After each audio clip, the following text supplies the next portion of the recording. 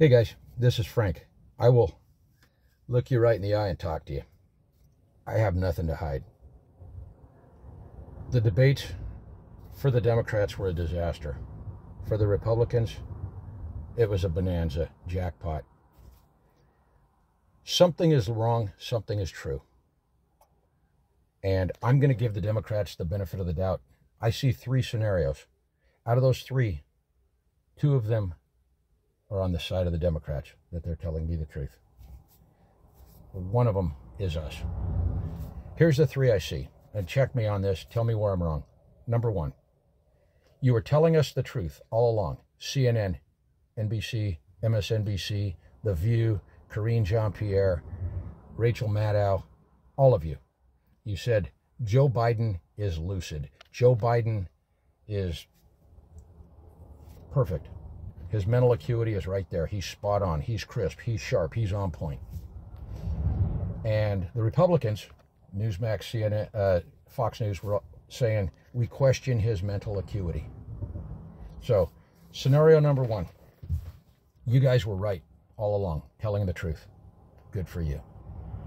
We were wrong all along. Shame on us. Could be. In that case, that dementia happened in just like that, in the blink of an eye. 2 minutes before he walked on stage, he went from being spot on, lucid, clear, to fog-brained in the blink of an eye. How plausible is that? Is that how dementia comes on? Just like a light switch, bang. 1 minute you're clear, next minute you're not. I know that maybe a baseball bat to the head would do that. I saw no evidence of that. You say he had a cold. I didn't see runny sinuses, did you? I don't have a degree in pharmacology. I don't have a degree in medicine. I'm not a doctor. I'm not going to pretend I am. But I know what a cold looks like. I also know what it looks like when somebody's jacked up on Adderall. I've seen it.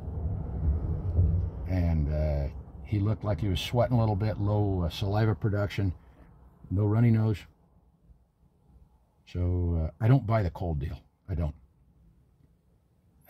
Next, you guys were saying he was completely fine. We were saying he's not so fine. This is scenario number two. And you were telling the truth all along. You see, this is the second time I'm giving you the benefit of the doubt. Take it. I'm helping you.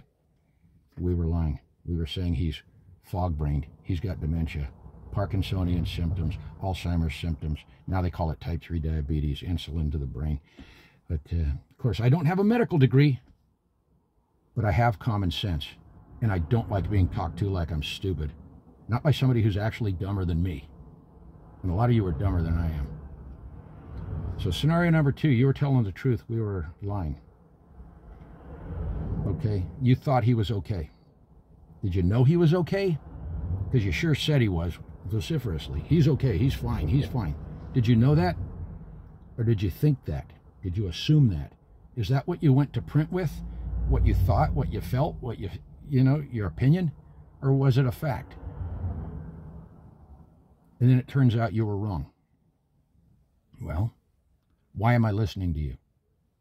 If you didn't know, if in all these years you have not seen the gradual cognitive decline, why am I listening to you? Are you truly a source for news and information? Or are you an extension of the Democratic Party? Because as a news agency, you have no value. You do have value as a spokesperson for the Democratic Party. Certainly, I won't take that away from you. You're a very effective spokesperson for the Democratic Party.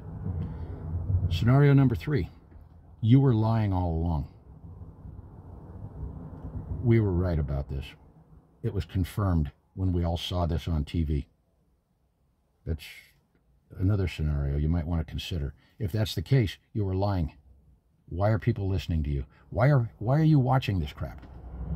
You've lost all credibility as a news outlet. You've been exposed as a PR firm, and a deceitful one. Why are people listening to you? Democrats, why are you still believing these people?